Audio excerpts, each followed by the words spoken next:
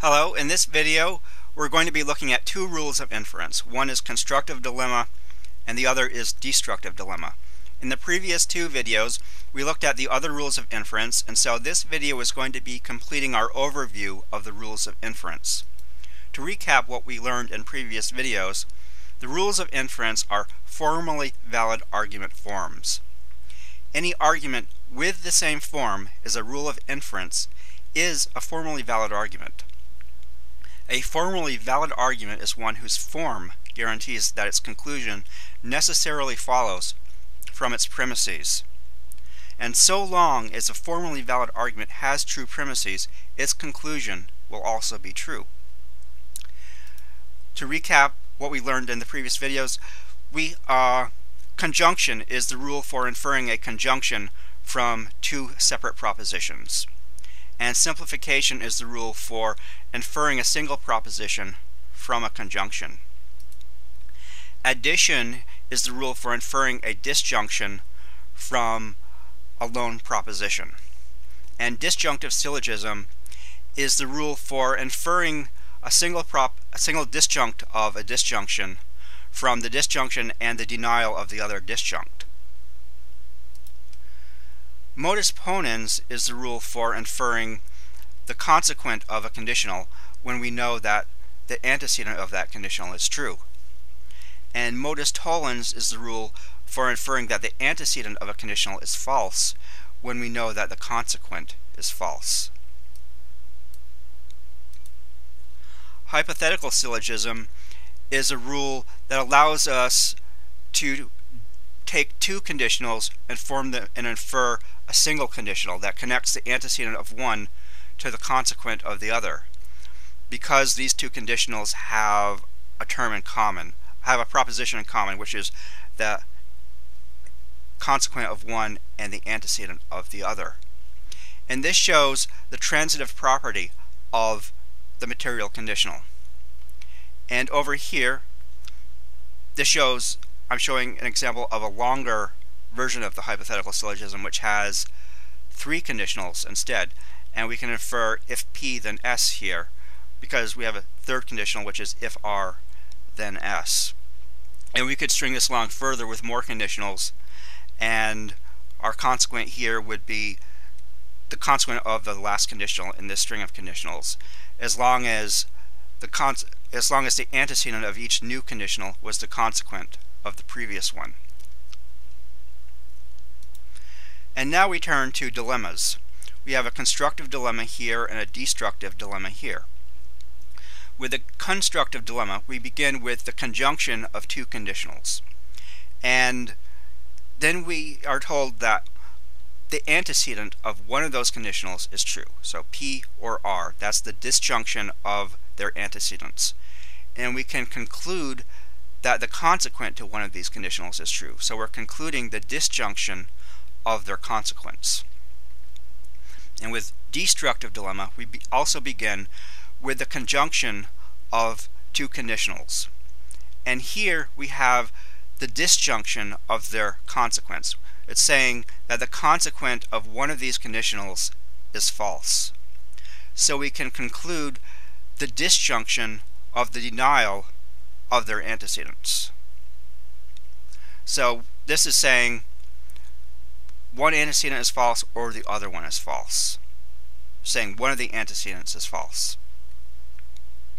Let's look at some examples. Here's an example of a constructive dilemma. If you seek knowledge, you will gain the power to improve your life. If you avoid knowledge, you will spare yourself the agony of knowing about bad things that would distress you. You will seek knowledge or avoid knowledge.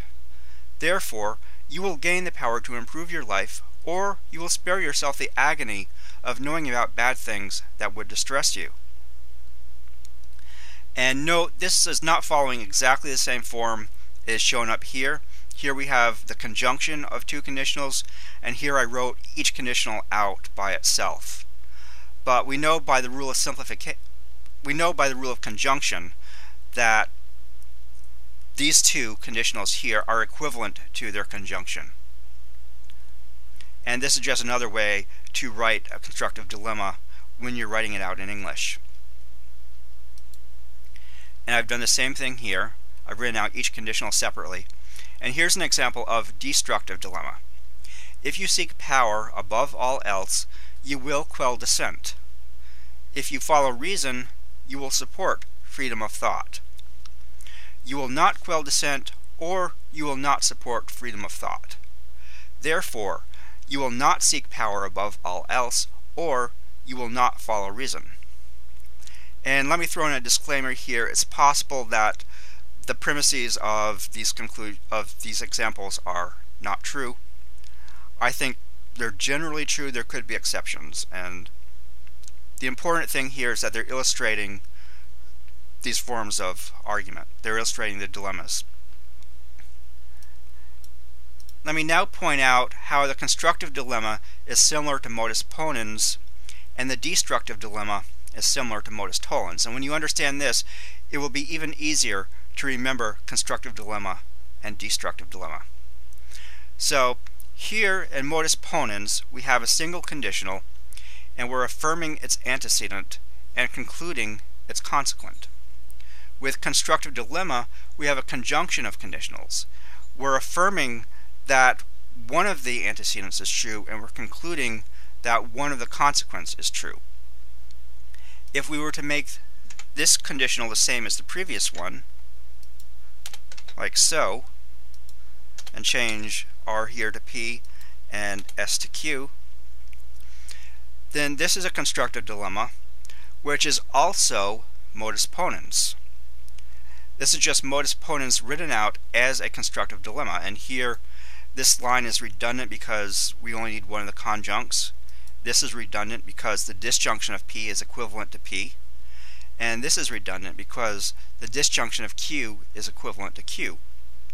But as you can see, this is just expressing Modus Ponens. And this is showing in a way that constructive dilemma is like an extended form of Modus Ponens.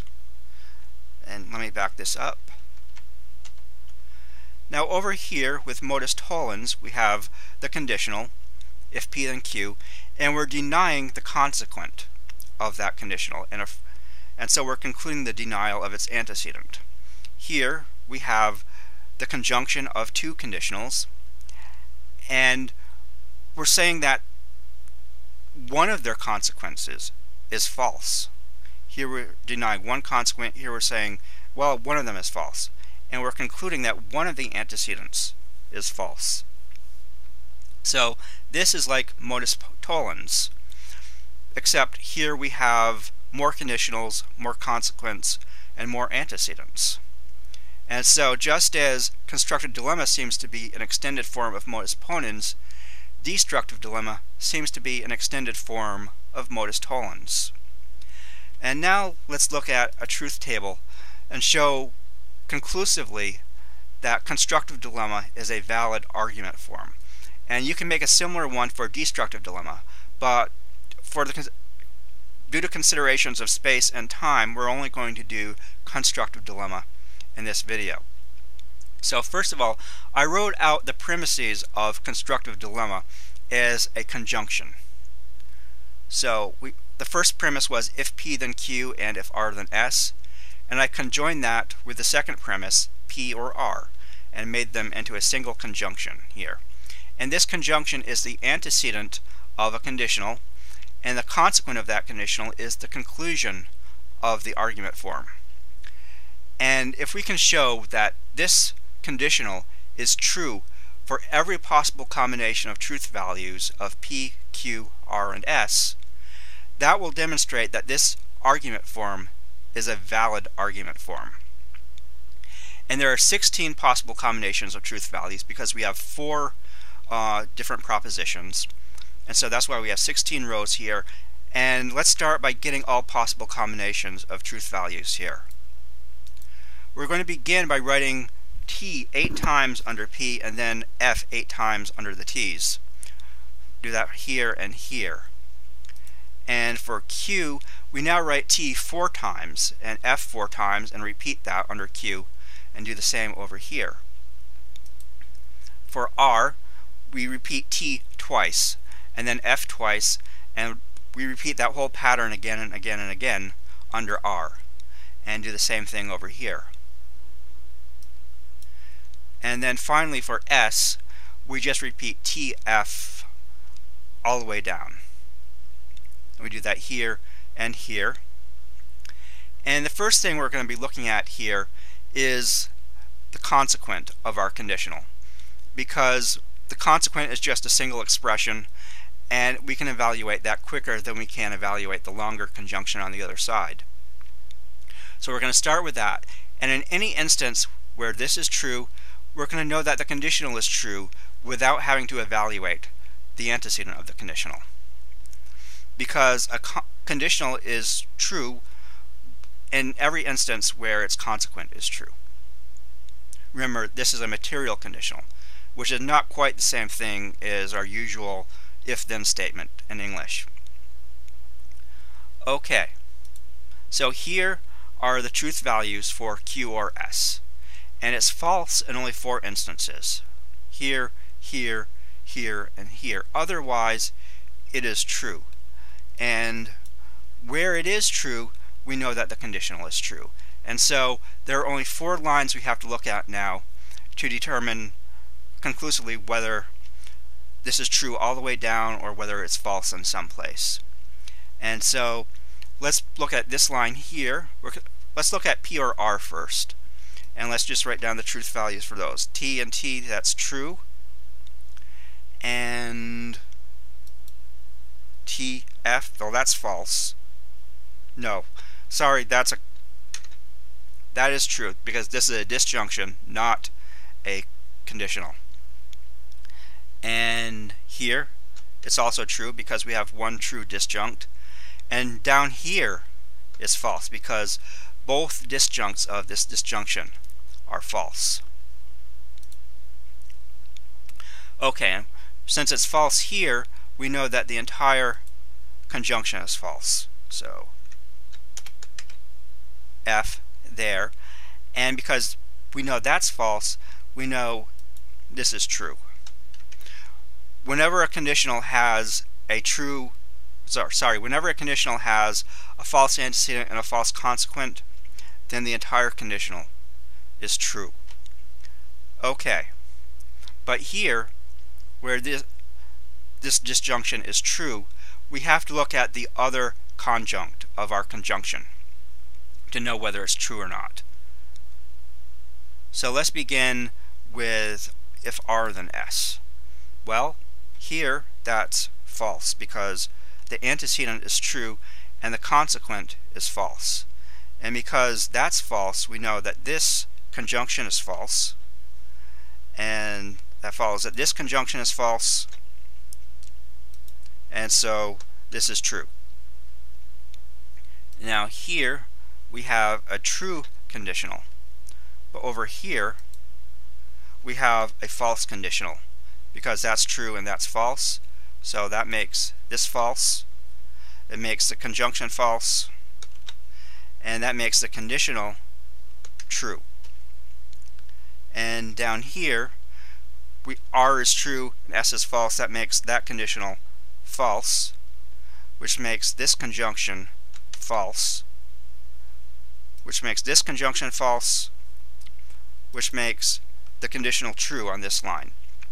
Now we can see that this conditional is true all the way down for every possible combination of truth values of P, Q, R, and S, and that demonstrates that the constructive dilemma is a valid argument form. Okay, the program is okay. It wasn't responding quickly enough, but here we have something that looks similar to the constructive dilemma, and here we have something that looks similar to the destructive dilemma.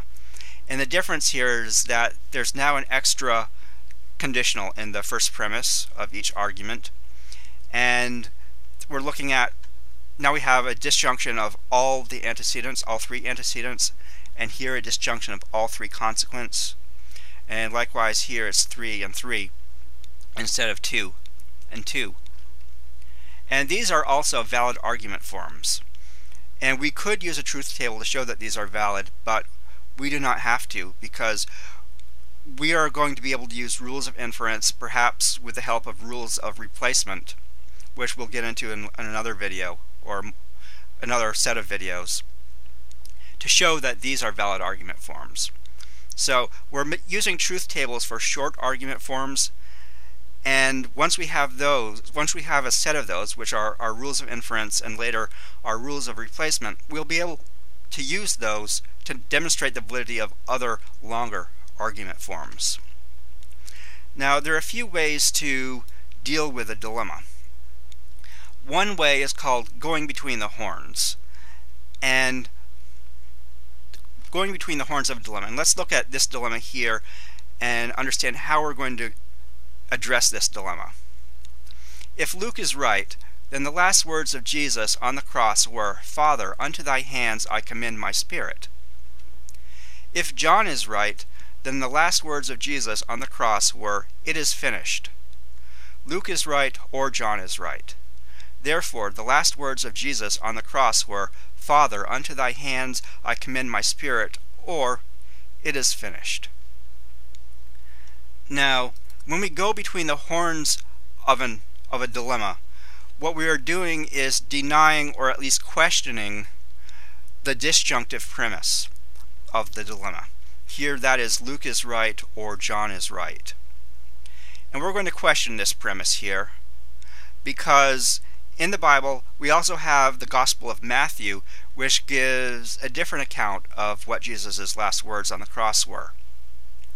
And if Matthew is right, then it's not the case here that Luke is right or John is right. Also, it's possible that neither Luke nor John nor Matthew got it right. And so, in fact, there are contradictions in the Bible which undermine the reliability of the Bible, so we can't be sure that any particular book in the Bible is correct. So we cannot ascertain for sure that this premise is true.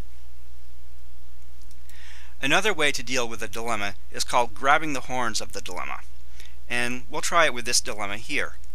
If God exists, atheists will not go to heaven. If God does not exist, atheists will not go to heaven. God exists or God does not exist. Therefore, atheists will not go to heaven.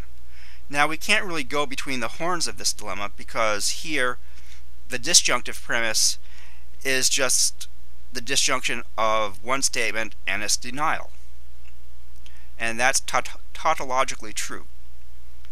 But we can question or deny one of the premises here, one of the conditionals that are in the conjunctive premise.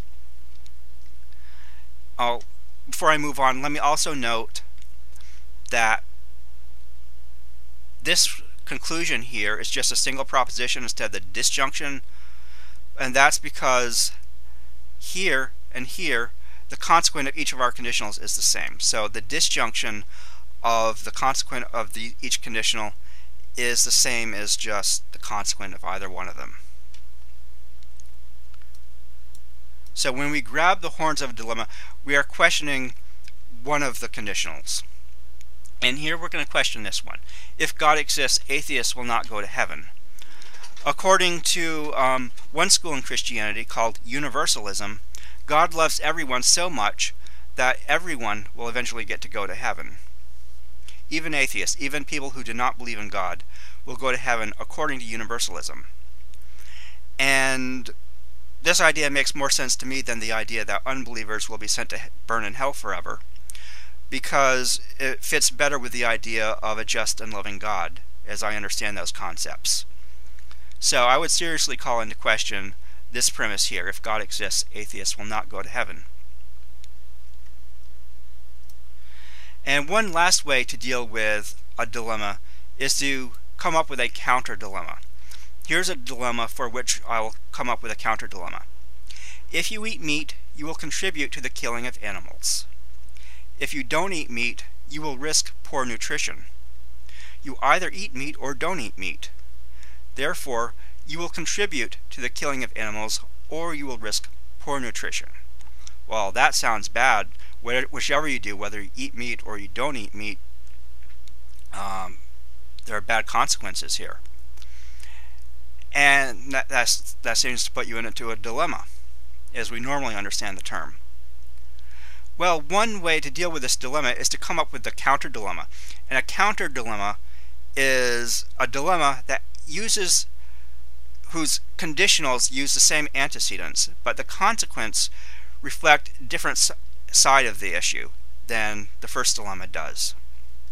So we're going to look at a counterdilemma where the antecedents of our conditionals are the same. If you eat meat, you will increase the demand for farm animals, which benefits the species by leading to more of them being born. If you don't eat meat, you will reduce your risk of cancer, heart disease, and diabetes. You either eat meat or don't eat meat. Therefore, you will increase the demand for farm animals, which benefits the species by leading to more being born, or you will reduce your risk of cancer, heart disease, and diabetes. And here we have not refuted the previous dilemma, but we have shown that there are other issues involved besides those that the original dilemma was showing to us. And here we're looking at the upside of eating meat and the upside of not eating meat. Whereas in the previous dilemma we were looking at the downside of each of these. And thank you for watching this video. And let me point out that the ways of dealing with dilemmas came mainly from Philosophical Writing by A.P. Martinich. This is also the book that uses the same symbols as I've been using. And in the next video, we'll be looking at using the rules of inference to show that other longer argument forms are also valid.